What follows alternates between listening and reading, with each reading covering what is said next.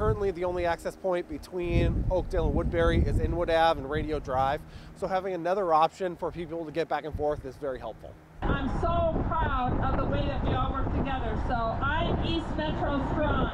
Local government, we don't have the luxury of not working together.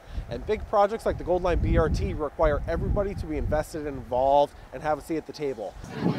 Oakdale is experiencing a growth spurt like we've never seen before. We've been working on it a long time, and even my predecessor and his predecessor before him have been working on this Gold Line project, and so we're finally seeing it come to fruition. All righty, 3, 2, 1.